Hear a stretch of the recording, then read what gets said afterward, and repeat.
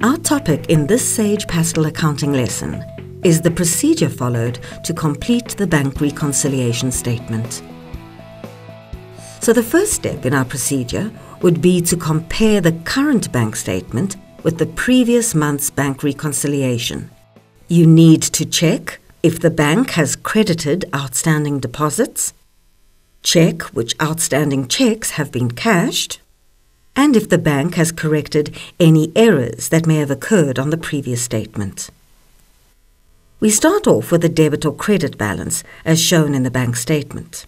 The closing balance in the bank statement becomes the opening balance in the bank reconciliation statement.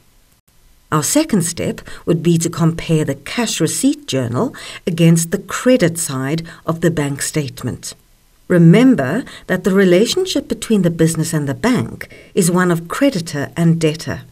A debit in our book would be a credit in the bank's book. Next, we compare the cash payment journal against the debit side of the bank statement. Again, the credit in our book would be a debit in the bank's book. So now let's practice what we've learnt in this example. The following information is taken from the books of Park Stores on 31 May 2015. Study the information and only draw up the bank reconciliation statement for 31 May 2015 to explain the differences between the balance of the bank account and the bank statement. This is the information that they give us. The bank statement received on the 31st of May 2015 in respect of Park Stores shows a favourable balance of 34,000 Rand in the bank. Now this is important. Because we do a bank reconciliation from the point of view of the bank, the balance is a liability in their books. Therefore, it increases on the credit side and decreases on the debit side. If they say that we have a favourable bank balance, it means that the bank balance would now be on the credit side.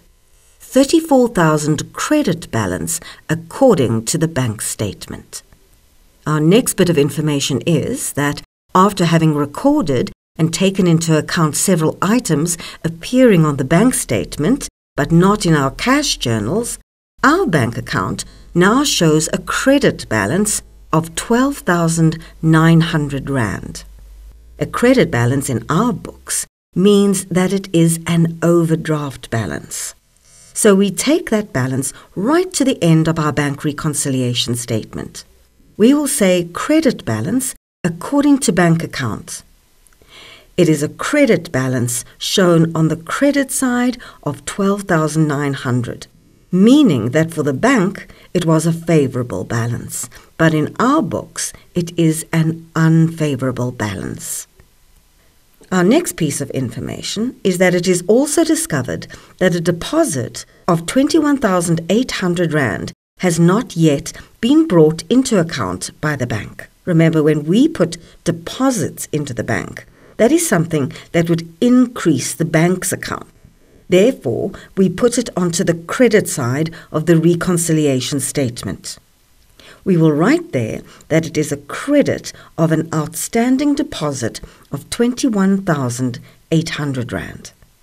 Our next piece of information tells us that the following cheques were issued and recorded in the cash payments journal, but the recipients had not cashed them as yet. This is cheque number B115 for 67,400 Rand and cheque number B189 for 17,400 Rand. If the recipients have not cashed them yet, this means that the bank does not know about them yet. So therefore, they are outstanding in the bank's records, and so we put it into the bank reconciliation as a debit. A debit because we want to decrease our bank records with the outstanding cheques. What will you do if the cheques are not cashed within the next 6 months? Now remember, the lifespan of a cheque is 6 months. After 6 months, the cheque gets old, or as we call it, stale. This cheque must then be cancelled in our books. We cancel it by using the cash receipt journal to cancel the cheque that appeared in the cash payment journal a few months back. Our last piece of information says that as the bank reconciliation statement still does not balance, the bank statement is again examined. A careful analysis reveals two mistakes on the bank statement. A deposit made by Park traders into their own account was incorrectly added to our account by the bank. The amount is 2,600 rand. Now, we are not Park traders. We are Park stores. Originally, the 2,600 was a deposit, so the bank would have put it on the increasing side. In other words, the credit side. So if we want to take it out, we need to take it out on the opposite side, which is debit.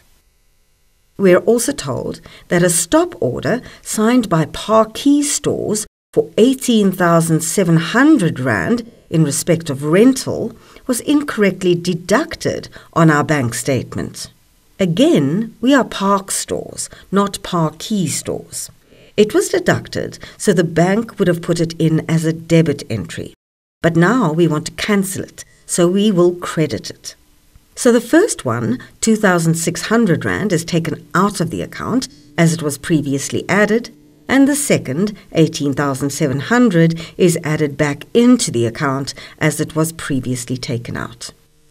So now we're going to credit the amount incorrectly debited and debit the amount that was incorrectly credited. Let's see whether we are balanced or not.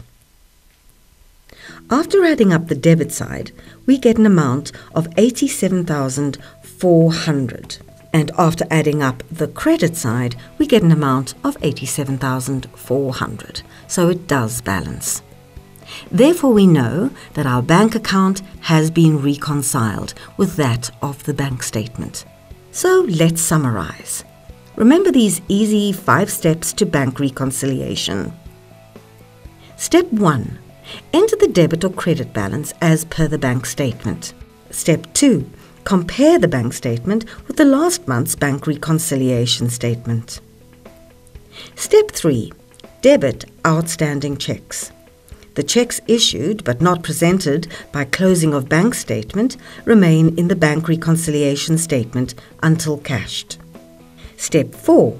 Credit outstanding deposits. Deposits made after closing of bank statement are reflected as credits. And step 5. Correct errors made by the bank. Debit an incorrect credit and credit an incorrect debit. End with a debit or credit balance as per the bank statement. Time now to test what you've learnt in this lesson with a series of multiple choice questions. Each question will appear for 5 seconds and then the answer will be revealed. Keep a check to see how many you get right.